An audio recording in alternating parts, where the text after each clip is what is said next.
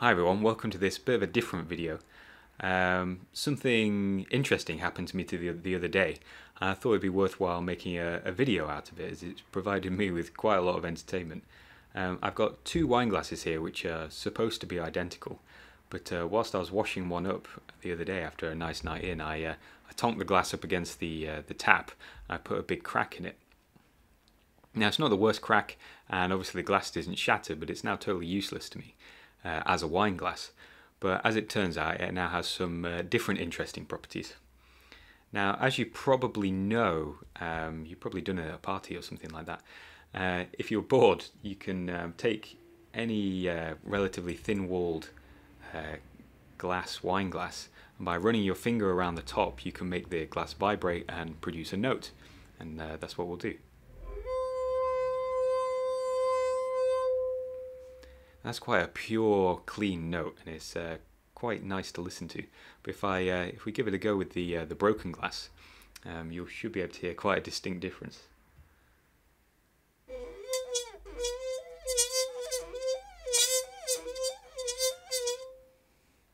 Give it another go. And we should be able to hear there is obviously it's producing different notes, but it's also producing two different notes in alternation.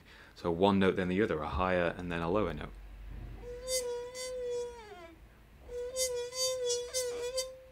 And that depends where my finger is on the glass. So clearly adding this crack has made it so that depending on where I'm touching on the glass, I'm vibrating the glass in different ways, producing different frequencies.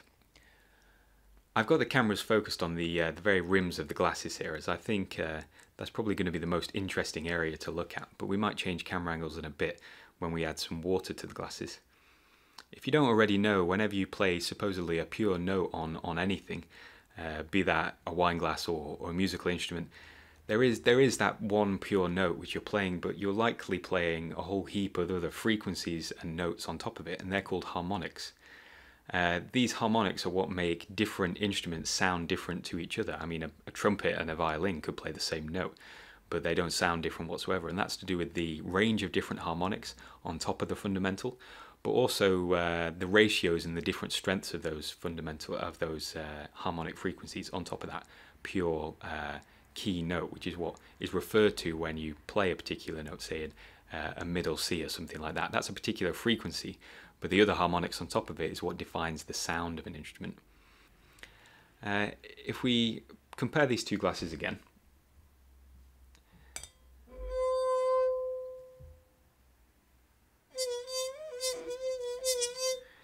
I think their frequency range is still somewhat similar, but it's clear that they don't produce the same notes anymore.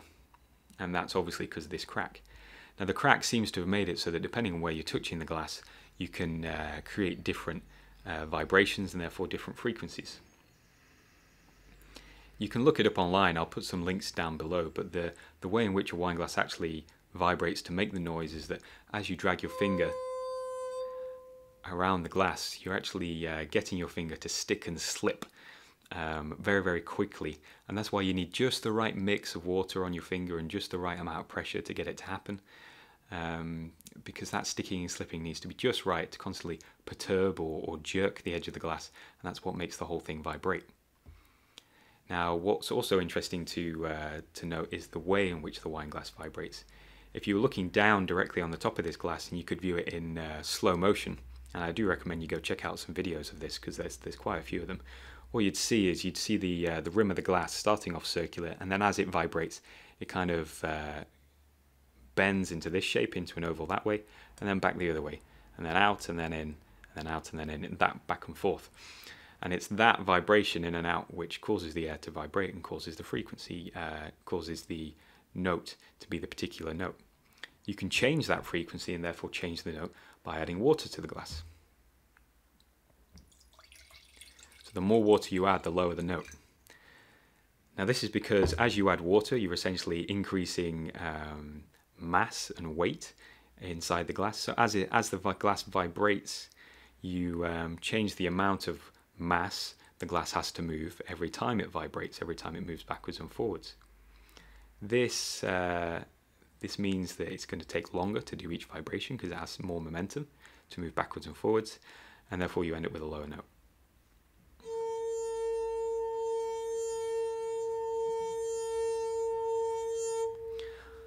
What's interesting to note, is that the surface of the water vibrates and has little standing wave patterns on it. I also recommend you check out what a standing wave is. They're pretty interesting. Since the water is being vibrated by the glass in kind of a closed environment, you get patterns of ripples on the water. And what I'll do is I'll change the camera angle to get a better look at this. Alright, we've rearranged the camera angle to hopefully get a better view of what's going on the surface of the liquid when we make the glass sing. So we'll give that a go now. We've got quite tight focus on the liquid level, but I might swap that around in a second once we fill the glass with even more water.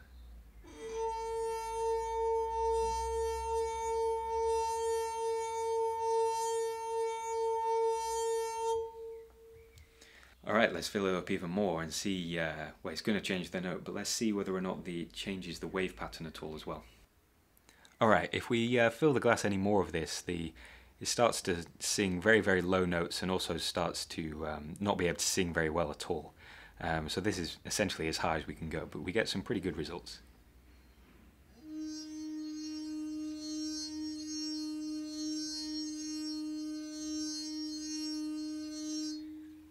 Now, I thought this might be the case just from thinking about it, but I think it's the rim of the glass which vibrates the most, and therefore the higher the liquid level, the closer it is to the rim, and therefore the bigger the ripples that we get on the surface.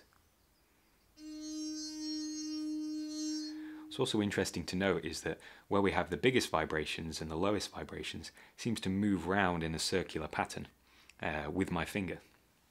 These areas where we have no vibration are called nodes, and due to the standing wave being set up on the surface, these nodes are where you get deconstructive interference, and therefore all of the waves which are travelling around cancel out in that particular area. And then the opposite is true for the areas where we have the most vibration. That's the antinodes. These antinodes are where you get the most movement from the glass and therefore the most waves, and these are clearly moving around with my finger.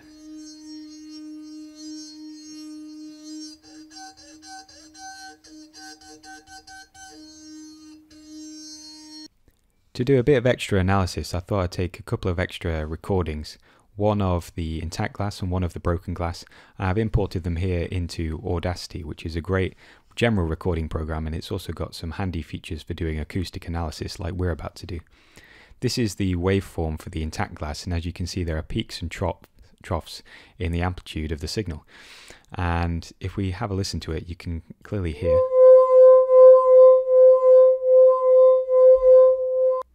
this might have been the cause and the reason for why those ripples faded in and out. It might not have been the case that they were following my finger around.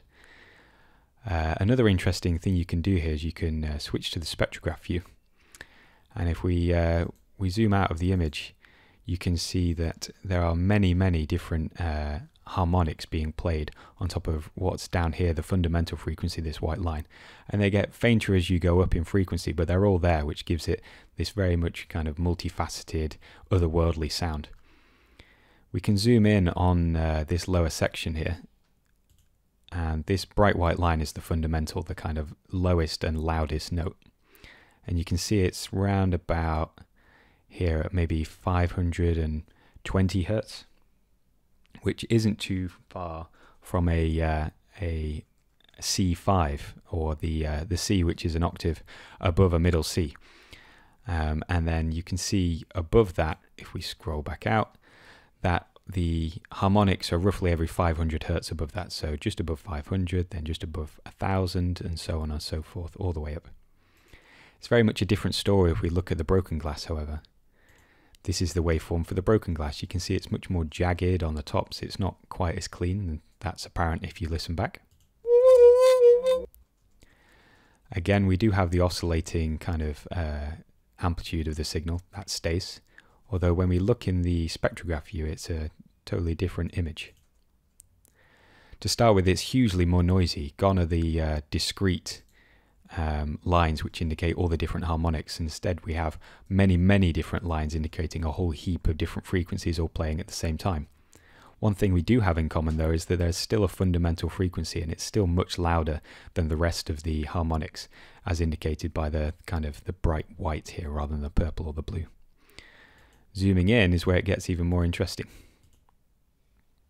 Here we can clearly see our two separate frequencies, the two alternating notes which we mentioned earlier in the video. Zooming in again, we can see that they alternate. Interestingly enough as well, the higher frequency is still right around 520 Hertz, which is just the same as what it was for the intact glass, but with this bonus frequency down here at the bottom, alternating with the high one, plus all this heap of mess which we've got everywhere else, which is why it doesn't sound like a kind of clear crystal note, just like the intact glass. Another useful feature of Audacity is that you can export all the data about the frequencies being played in any kind of sample, and that's what I've done here. This is all the heaps of data for the intact glass, the broken glass, the high note in the broken glass, and the low note in the broken glass. And you can obviously, using Excel, make it graphs of this. It's clear to see all the different frequencies within the spectrograph of the intact glass. Each peak here is one of those harmonics, and this lowest one being the fundamental frequency. And you can see that it peaks really quite high.